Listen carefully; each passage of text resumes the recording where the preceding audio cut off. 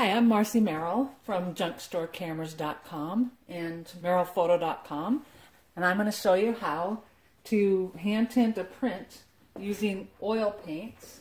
And I'm going to dive right in because I hate it when I turn on a video and somebody's talking about the day they were born and all I really want to do is learn how to fix my bike chain.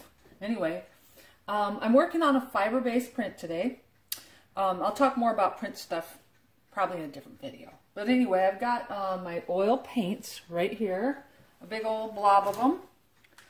And what I used as a palette is a white plate. And used to be white. Anyway, it's a white plate. And I squeeze out some paint, obviously. And here's, oh, I know what, I'll start out with a really good tip right away. To save these paints, they'll dry out just like this. You get yourself a Tupperware container. It's like a pie holder thing. Put it in there, seal it up, and put it in the freezer. That'll make your paints last a lot longer. They won't harden up quite as quickly. So anyway, we're going to start out using these cotton balls.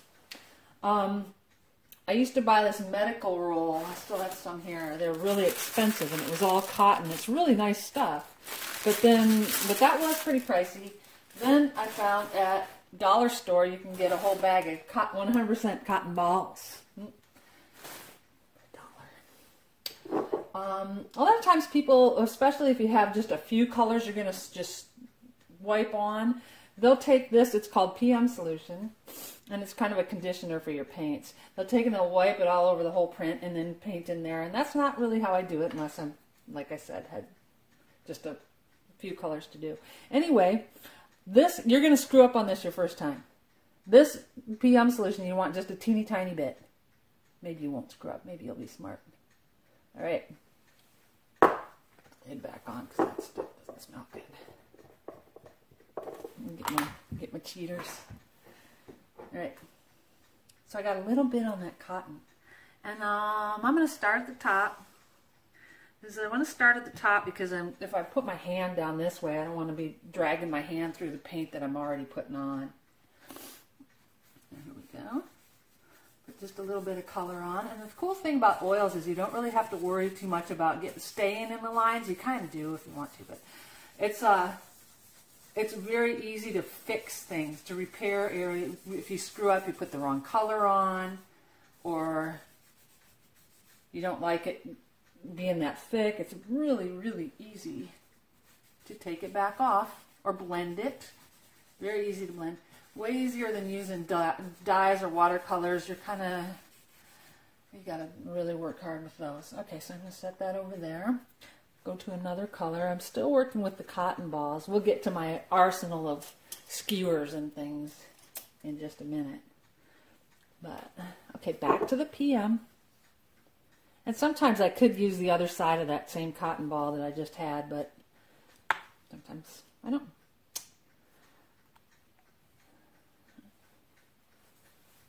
I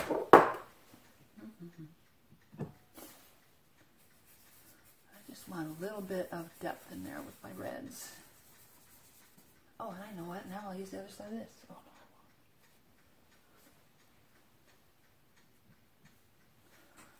This part of this video is really boring. All right. Brand new clean cotton ball. Smooth it around. That's kind of way colory for me, but that's okay. This is a cotton ball that's just clean without the PM solution. And the oils that I'm using, I use a lot of Marshall's oils. I have a variety. People tend to give me stuff. I don't know why. I have a lot of different kinds of oils, and I have certain colors that I like more than others. The PM solution is a Marshall's product. You can get all this stuff on eBay for a song anymore. It's pretty cool. Oh, that's not bad. Okay, so see where I went over the lines? Here, I'll show you. Because you probably can't see from over there. See all that junk? Well, you take one of these. It's a kneadable eraser. Like that. Kneaded rubber, it says.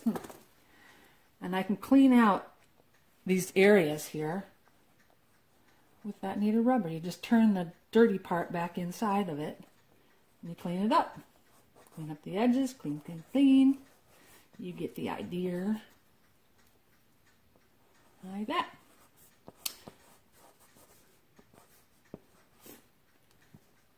And now I'm thinking what I'm going to do is I'm going to take, I want to do a little bit of green in these little roof areas and places around the windows. So here we come to my skewers. This is going to change your life. You take a little bit of this cotton, just a tiny bit, excuse all the paint in my fingernails. You take a tiny bit of cotton, you wrap it around the skewer and you spin that skewer while you pinch the cotton really tight, and you kind of shape it too. You don't want to have that skewer, the point of the skewer sticking out there. You don't want to scrape your print. Sorry about all my little, I got paint up my fingernails. All right, I'll get on there. You make a bunch of those ahead of time, so you'll have a bunch of different sizes. And a lot of people use the Q-tips and just the Q-tips, but I like these for like doing little detail areas. So we go back to the PM. Dip your skewer in and just barely touch the surface of the PM. And whatever you do, don't get paint on your skewer before you put it in, because that'll contaminate your PM solution. And I've already got my green out, I think, somewhere in here, this mess. And I do have that a little thick, but you get the idea. But there's also all those pencils. These have got tons of colored pencils over here. And I could use those too. I got, you know, and they blend well too. I can actually use them to blend some of the oils in if I want to. Let's see. Another thing I want to do here, I'll put some white onto the white. It seems kind of silly to put white on white, but the white, it's titanium white, and it's kind of neat because it makes it a different kind of, it gives it sort of a diffused kind of whiteness. Instead of just being a white on the print, see how it kind of covers in some of the tones. And this, I didn't put the PM on just because I like it thick. So you get the general idea of what I'm doing here. Take another clean cotton swab and smooth it out a little bit. What I'll do is, I'll finish this, the bottom part, I'll probably just finish up later. Early on I'd said that I was going to talk about the print in another video, but I think I'll do it right now because it's not going to take that long in another video. Nah, that's boring. Alright, so this is a photograph that I took with using film with a plastic camera called PhotoMaster, and this is the Westport Maritime Museum. It's an old Coast Guard station, and the film got kind of warpy, so the image ended up warpy, and I kind of like that. I printed this myself. You can use a coated paper, an RC paper, basically something that you get done commercially, but and you can force the oils to go on there. You don't use the PM solution, but it's frustrating because it wants to come right back off. So that's something to think about, is the print that you're working on. I have never really had good luck using inkjets, any kind of digital printing. Sometimes people do. I don't know, but I don't use the sprays or anything like that. I just use standard darkroom prints. And then here's something else though. You can get these canvases done pretty reasonably at different places.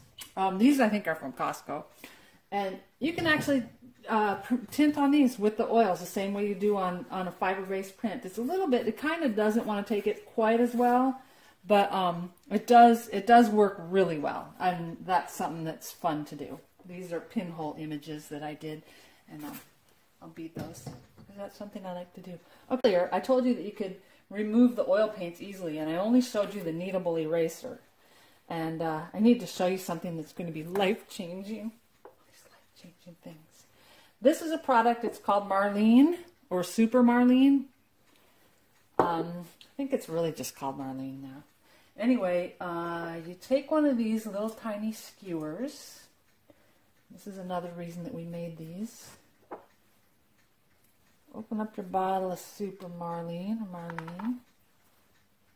Touch it just a little tiny bit. You don't need a lot. You might need a little bit more than you do with the PM, so whatever. Another thing is put that lid on right away and tighten it down hard, because this stuff evaporates faster than a shot of bourbon at the Merrill household. Alright, I don't know if my phone's going to show you too well, but this, see, like there's some blue in here that I don't necessarily want. Well, I could use that kneadable eraser and take that out, but I can also use the Marlene and just clean it right up. Like that. One of those. There's a few areas that I can do that in. And there you go. Not earth-shaking print, but hey, it's kind of cool. Here's something else about the Marlene. And this is another life-changing part. Everybody's got some old family photo. Some little kid came along somewhere and put ballpoint pen on it. So what you do, you take your Marlene. At this point you can make like a mop, practically. Get it good and wet. And oh, test on the corner of the print just to make sure you're not going to erase it. But this, well, I'd usually have it taped to a piece of cardboard.